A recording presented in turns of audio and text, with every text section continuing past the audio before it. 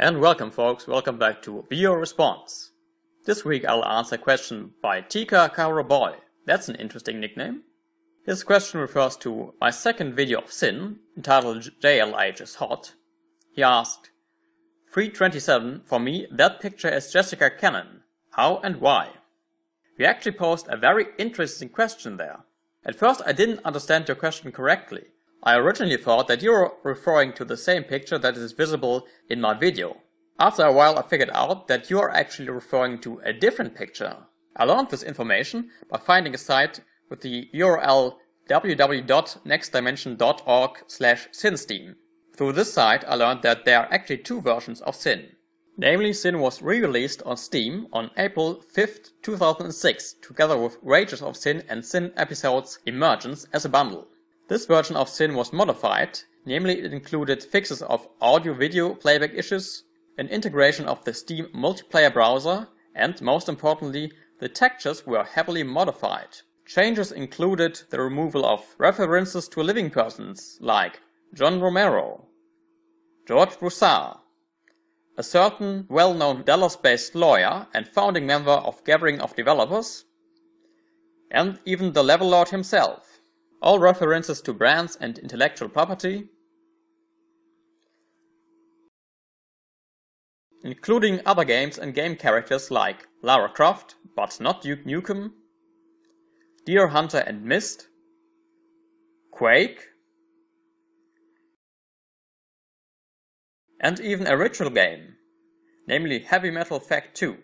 Also games magazines. References to pop culture, and a certain company producing inflatable love sheeps.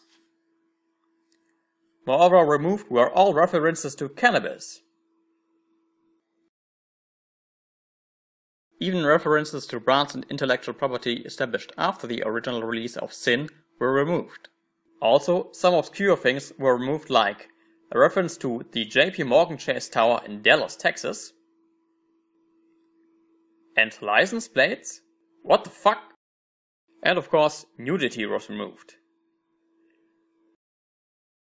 Including nipples. Can you find a nipple on this picture? I'll give you a hint. Yep. Even that tiny piece of nipple was too offensive and got removed. However, some nudity was left in, but the pictures got still replaced. I would assume this was due to copyright issues. What the fuck? What were they thinking with this picture? They even removed a tiny icon of the Internet Explorer on this texture of a bank monitor. And then on some other texture they left the icon of the Internet Explorer in and replaced something else. And for some reason they replaced all occurrences of this robot model. And finally, among the textures replaced was this texture, the texture the viewer was referring to. They removed the quote, "Why Sin Need Viper," and they replaced the picture of someone, which I thought was John Romero, with a picture of Jessica Cannon, one of the new characters appearing in Sin Episodes Emergence. Of course the question is, why got this picture replaced? I think if you look at the other textures that got edited, it is likely that this picture actually is a picture of a real living person. Is it John Romero? If not, is it someone from the development team of Sin? I'm afraid that's a mystery that will remain open. However, I think we did shed some light on this question. And with this, I end this week's episode of Video Response.